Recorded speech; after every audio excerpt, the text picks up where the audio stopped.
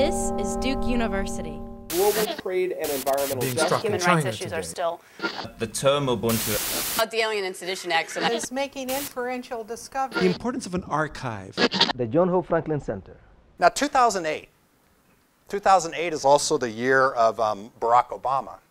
Barack Obama's election. And there's all kinds of similarities between Barack and Tiger that I want to talk a little bit more about later on. There's small parallels, like both went to elite California's private schools for a while, Occidental and Stanford in Tiger's case, both of mixed heritage. And they're both black men, or at least men who are identified as black, who are dominant superstars in traditional, off-the-charts stars in traditionally white-dominated professions, politics, golf. Some people argue that Tiger actually contributed or helped pave the way, even sort of exaggerating, for Obama's election, in the sense that he got used to white people, and especially middle-aged white men, having a black man in command. Who knows? In 2009, Tiger, who's really kept his distance from Obama in politics, appears at this inauguration gala in early 2009 in front of Obama, Michelle, and their kids. He's up there with Bono and Springsteen in this sort of pantheon of celebrity royalty. So this is Tiger, the corporate spokesperson, doing two at once here, Gillette and his video game.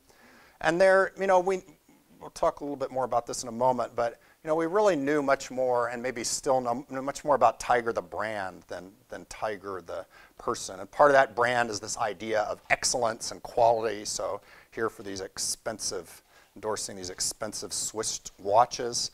The famous Accenture ads that are everywhere. This paradoxical Accenture was a big contractor in Iraq.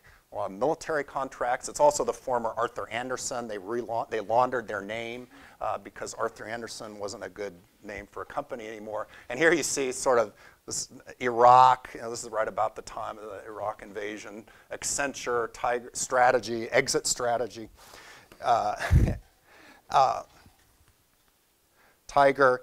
But part of the brand is a sort of idea, well, Tiger seems awfully ferocious and he's excellent and we admire him and we want to watch him for that. There's also this effort to kind of humanize the brand. So he's, you know, joshes around with Roger Federer and Thierry Henry, the football star, and this Gillette commercial, and one of the guys.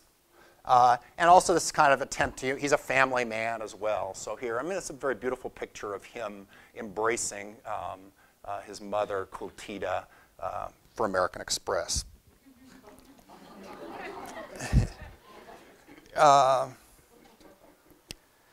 And just as a sign of how big Tiger had gotten, this is in 2009, the cover of Golf Digest features Obama and Tiger, and this idea that they're going to play golf with one another. And they're really presented as sort of equals in the pantheon of American celebrity and glory. So here they're going to play golf together, but here Tiger is caddying, you know, carrying the bags and giving advice to Obama, but here Obama is caddying for Tiger Woods. So this sort of idea that they enjoy a kind of parody and symbolic capital.